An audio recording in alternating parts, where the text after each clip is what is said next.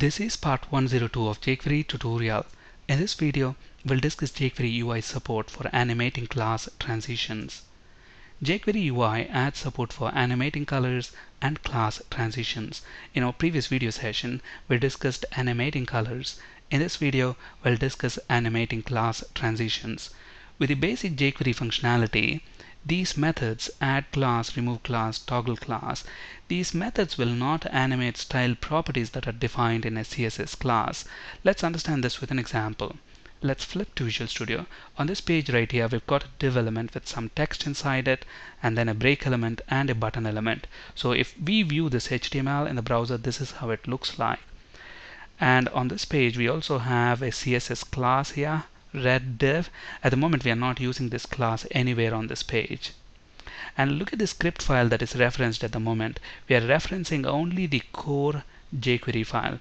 We are not referencing the jQuery UI file yet. We have that within our Solution Explorer, but we are not referencing that at the moment on this page. Now, what we want to do is, when we click this button, we want to check if the red div class is applied to this div element. If it is already applied, we want to remove it. If it's not applied, then we want to add it. So let's see how to achieve that. So back in Visual Studio, within our jQuery ready function, I'm going to create a variable. Let's call this applyClass, and I'm going to initialize that to true. And let's wire up a click event handler to the button. The ID of the button is btn animate. So when we click the button, we want to execute some code which is going to be part of this anonymous function. So what do we want to do when we click the button? We want to check the value of this applyClass variable. If that is true, then we want to add that CSS class to the div element. So let's actually cache the div element in a variable. So I'm going to call this variable div element equal to, let's use the jQuery ID selector again and find the div element. So if applyClass, then div element dot add class. The first thing to notice here are the number of parameters. Notice that at the moment we only have got one parameter to this function, the name of the class that we want to add to the div element, and the name of the class is red div. So let's go ahead and add that class. So if applyClass is true, then we want to add the class. Otherwise, we want to remove the class, and to remove the class, I'm going to use the removeClass function. Again, if you look at this function, it has got only one parameter, the name of the class that we want to remove. So the class that we want to remove is reddiv. So let's save our changes. And another thing that we want to do is we want to change the value of this variable to opposite of what it has already. So within the click event handler, outside of this if-else block, applyClass equals not applyClass. So if the value is true already, then this is going to change it to false. If it is false, then it is going to change it to true. So with these changes, let's view our page in the browser.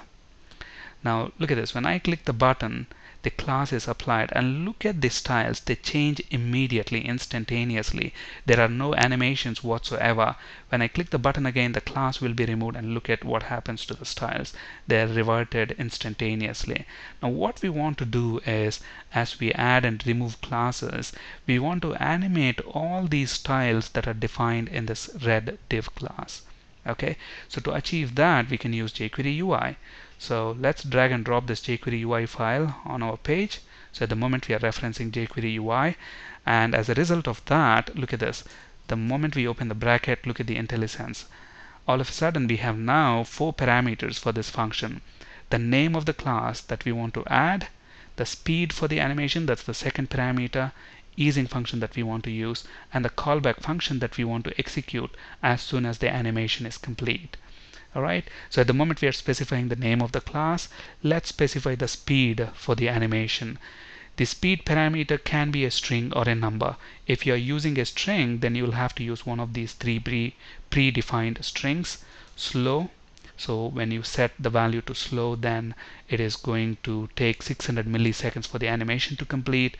You can also use normal, which is 400 milliseconds, and fast, which is 200 milliseconds. Or you can specify your custom speed here using a number. Let's say we want the animation to last for 2000 milliseconds. Similarly, when we remove the class, the animation should last for 2000 milliseconds. So let's save our changes now. Reload this page and look at this. When we click the button now, look at that. All those styles that are defined within that red div class are applied over a duration of 2000 milliseconds. Similarly, when the class is being removed, the styles are reverted back again over a duration of 2000 milliseconds. Let's look at the other parameters of these classes. So easing. So this is again a string value that specifies the name of the easing function to use.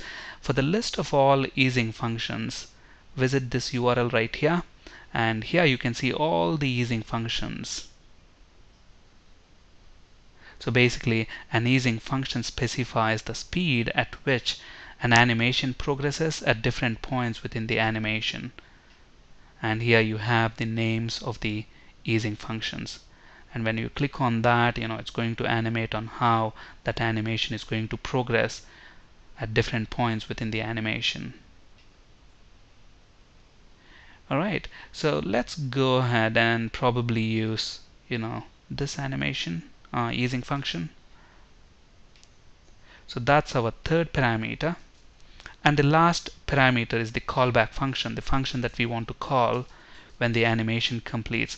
Let's say when the animation completes, we want to alert a message saying animation complete. So we should get this message as soon as the animation completes. So let's save our changes, reload our web form, and look at this. When we click the button, so the animation has completed and we get the alert. So here we have used an example of addClass and removeClass. Now let's look at an example of using toggleClass. So basically at the moment we are checking if the class is applied. If it's not applied, we are applying it. If it's already applied, we are removing it. And we have written some custom code for that. Instead of all this code to do what exactly we have done just now, we can use toggleClass function. So we can get rid of this variable. So that's no longer required. And within the click event handler,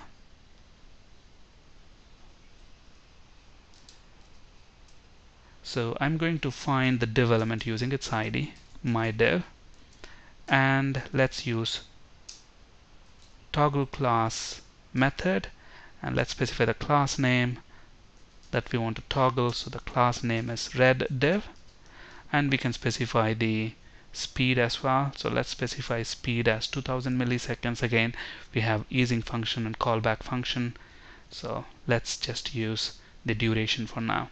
So let's save our changes, reload this page, and it should behave exactly the same way. So the class is not applied at the moment. When we click the button, the class is applied and it's present. When we click it again, it should remove it.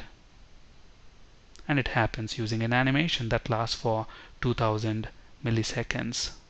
So here are the parameters that are common for all the three methods that we have just discussed. Thank you for listening and have a great day.